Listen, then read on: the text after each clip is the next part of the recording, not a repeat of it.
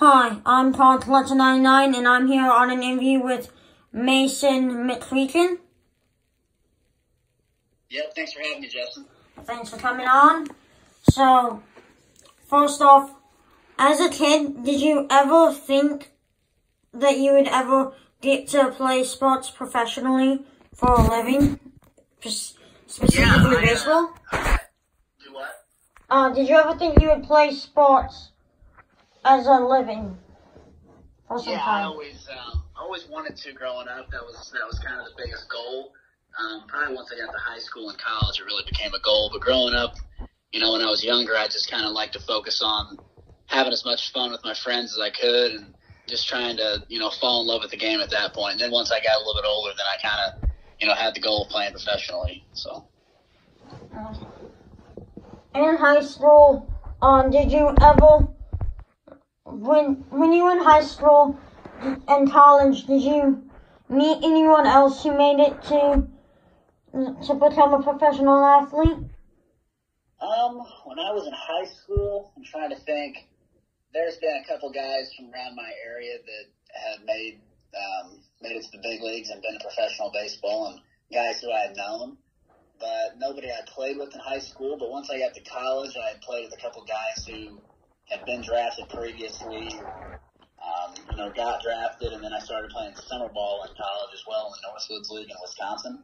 And that's where I met a lot of guys that, probably 20, 30 guys have been drafted since I played with them, and none of them have made it to the big leagues yet, but I'd say here in the next couple of years, quite a few of them will probably make it to the big leagues. Do you know any names off the top of your head? Yeah, I'd say probably the one you'll probably really want to know here in the next couple of years is Bryson Stott. I played with him 2 years ago in the Northwoods League, and he was our shortstop. He was the 14th overall draft pick this year by the Phillies in the 2019 draft. So he'll probably be a big leaguer for sure. He's probably one of the best players I've played with, so definitely a name you'll probably know here in the next couple of years. Nice. Speaking of which team did you grow up rooting for? I grew up rooting for the St. Louis Cardinals. I grew up about an hour east of St. Louis on the Illinois side. And, I grew up watching guys like Adam Wainwright and Chris Carpenter with the Cardinals and just kind of emulated myself after them a little bit. And it was always fun to go to Cardinal games when I was growing up. Nice. Speaking of which, did you ever wonder what would happen if you got drafted by the Cardinals? Yeah, I think growing up, that would have been my first choice. But then I kind of realized I don't care who takes me, whatever team, thinks I'm good enough to play for them. Then, I respect that team enough to play for them. And I think a lot of people are kind of the same way. You grow up idolizing a team, but then you get older and you kind of realize baseball is a business, and you could get, drafted by your favorite team, or you could be on your favorite team, and then in a blink you're traded, or stuff like that. So I think a lot of guys, in my position, don't really care who you play for as long as you're playing. So. Yeah, I agree. And so, what did it feel like when you got drafted? So I wasn't actually drafted. I was a senior free agent sign. So the Braves had just called me one morning and asked me to sign with them. So I got on a flight to Danville, Virginia, and I played in the rookie league with them. But whenever I got the phone call, it was definitely pretty special. I was with my parents, and pretty special moment for us, and all my other family members got to call them, and it was kind of our dream. It wasn't just my dream. It was kind of my parents' dream and my dream, and definitely, able to fulfill that, and it was a pretty cool experience. So, you've mentioned your family a lot. How supportive were they with your guys' dream of you playing? Yeah, that's a good question. I think I definitely wouldn't have been where I was without my family. I think a lot of guys will say the same thing, and I'm probably a little biased towards mine, but they gave me every opportunity I could to get where I was, and and then again, it was up to me to really capitalize on those opportunities, and I was able to, but definitely could not have been where I was without them financially and, just supporting me and, in many ways. So they helped you a lot with financial reasons. Did they help you put you through college? And if so, where did you go to college? Yeah, so I went to Southern Illinois University, Edwardsville. It's about 20 minutes east of St. Louis. It's a mid-major Division I school in the Ohio Valley Conference. But yeah, they were. That was probably about an hour. I was about an hour east of there. My family was when I was growing up, so they were relatively close to where they could come to every game. That's something my parents, they were good about, is they didn't miss any games really my whole life. So that was, definitely good for me. Yeah. And so, what other colleges did you think about going to? Like, did you ever think about going to ISU, Illinois State University?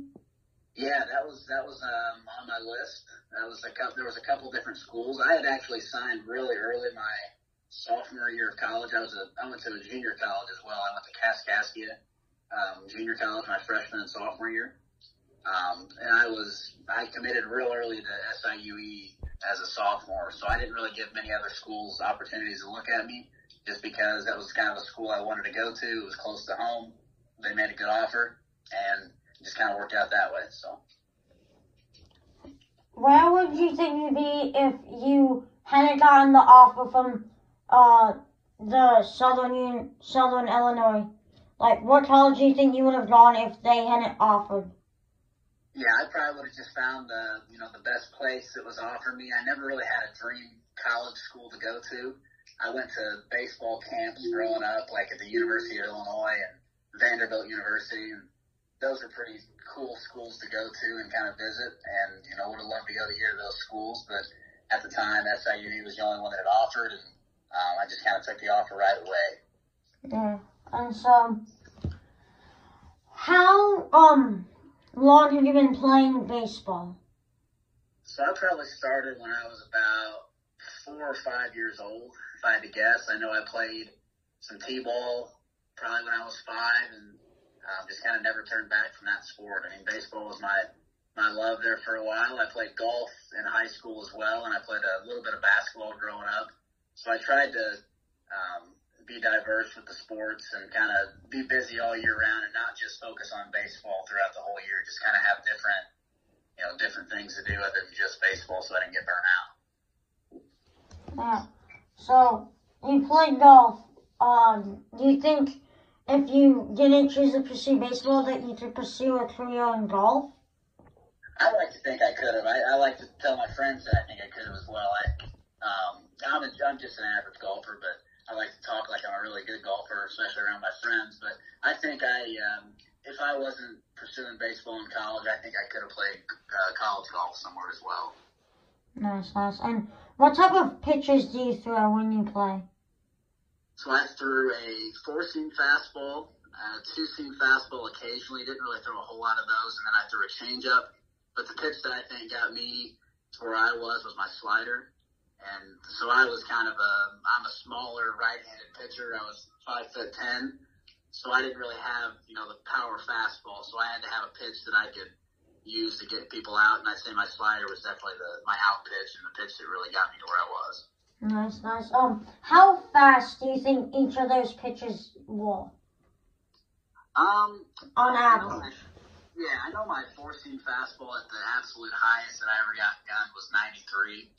And I didn't hit that a lot. I mean, I was more of like a high 80s into the low 90s type guy. But like I said, I really needed my out pitch and my off-speed pitches to kind of help me get to where I was going.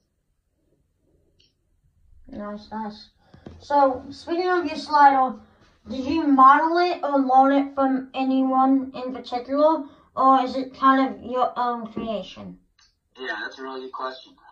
So I would say a little bit of both. I remember watching Adam Wainwright when I was growing up on his, how he gripped his curveball and specifically on his slider as well. And he had his index finger up as he was throwing, as I'm sure you've maybe seen people throw with their index finger up. And I just kind of started playing catch with that, and it just kind of stuck. And then I had a different grip with it, different pressure points with my thumb, and just kind of did my own pitch. And I think that's the biggest thing with youth pitchers and high school pitchers, college pitchers, even pro pitchers, that, you're constantly, whenever you have a good pitch, make sure you throw it, but then your other pitches, you're constantly experimenting, grips and just kind of playing catch with it and repetitions on how to throw it. And that's ultimately how you'll be a better pitcher and have better grips and be able to throw more consistently. Nice. And have you ever considered like doing something else in sports when like after you played? Have you ever thought about like being a scout or a broadcaster or something else in sports? Yeah, there was a time where I thought maybe I wanted to go into coaching, because throughout the years I've done a lot of lessons and clinics, stuff like that, where I work with kids, and I enjoy working with kids when it comes to sports and specifically baseball. But right now, I just got done playing this past year. I'm doing like commercial insurance. I'll be selling insurance, so not sports related. But down the road, I think when I have kids and I want to get back into it, I'll definitely get back into sports. Probably baseball coaching. So, do you think you'll like continue to watch and follow baseball? Yeah, I will for sure. I still watch baseball, or the MLB Network. I watch that pretty much every day. The one thing I'm sure a lot of guys that get done playing will tell you, and this is kind of my personal thing, is I don't really, as far as baseball, the game of baseball, I'm not mad at the game of baseball for, when my time was over, I was done playing. But a lot of guys, when they get done playing, they just really don't want to be around baseball for a couple of years, especially going to an MLB game. I know the first MLB game I went to after I was released, it was kind of tough to watch. It was just, didn't really want to be there, and it was just kind of, maybe I was burnt out on baseball, maybe I was tired of baseball for a while, but I think I'll definitely get over that for a while and definitely get back into baseball in the next couple of years. But I still watch baseball quite often. So. Yeah. And then, do you collect baseball cards like most of my followers and listeners do? I start out as a card account. Like, do you collect sports memorabilia, especially baseball? Yeah, I'm probably. I probably consider myself one of the biggest sports memorabilia nerds in minor league baseball. Last year when I was playing, I grew up collecting all kinds of baseball cards and stuff like that, and just kind of never really. I maybe stopped collecting, like, buying cards, but I still, even to this day, I still go through a lot of baseball cards, and it's pretty cool to see some coaches that I've had in their baseball card, and some friends and some mentors I've had through the years that have baseball cards, and then to finally have my own was a pretty cool experience too. So I've definitely collected many baseball cards over the years and still think it's pretty cool. So. Okay. I have a few more questions about baseball cards. Have you ever thought about making a card account and getting into buying, selling, or trading cards again? Like I do on Card Collection 99. Yeah, I saw your Instagram page. I don't think I'll ever get into that or plan on doing that. No specific reason. I just probably won't ever. But I do enjoy going through all my baseball cards, and if I see a baseball card shop or something like that, I definitely will, stop in and just kind of look around and see what they have. I think it's always cool. It's kind of a piece of history to always look at it. That's how I look at baseball cards, just kind of pieces of history, and it's pretty cool and exciting to look at. So earlier you mentioned when you had your own card, it was one of the greatest experiences of your life. Do you have a lot of them from Topps with you, or no? Yeah, so Topps had sent me quite a few of them, and my mom had probably bought I don't know how many hundreds of them. So I have an oodle amount of cards, and I've definitely given out my share, and there's been quite a few people send some cards to my house, and I've signed those, and I really enjoy that because I grew up, I did that a lot when I was a kid. I used to send baseball cards to players, stadiums and stuff like that, and they'd sign them, send them back. So that's a pretty cool experience getting to do that. But yeah, with the baseball card, it was a Topps Pro debut, so it's kind of like the top prospects in the league. And obviously, I wasn't a top prospect; I was a senior free agent signed. But I had known a guy who worked at Topps, or had a connection to a guy who works at Topps, and he had asked me if I wanted a card, and I didn't have any really professional pictures, so I had to actually go take my own picture. And my dad was able to. He's the one who took the picture of my took the picture that's on my baseball card, and we sent it to Topps. And one of my buddies, actually, he's the one who kind of cropped the picture because it was kind of snowy outside, as you can tell in the background of the baseball card. There's some snow in the background. So that's kind of the sentimental side of that baseball card. Good story that probably a lot of people don't know about that baseball card. Yeah. So you say that you used to send cards to stadiums and places, and that you've gotten a few. like, continue to do that? And if so, would you want to give an address where people can do that? Or if not, that's understandable. Yeah, I think I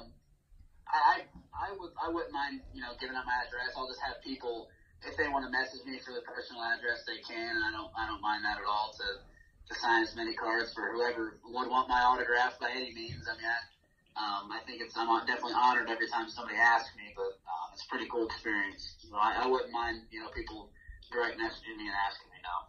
Okay. Well, thank you for coming on my podcast. I really appreciated it. And maybe you could come on again another time. Yeah, no problem. Thanks for having me, Justin, and good luck with your broadcasting career. I think that's pretty cool. I think you should stick with that. You did a pretty good job today. So just have me on whenever, man. Really appreciate it. Thank you, and hope to see you soon. Okay, bye, Justin. Bye.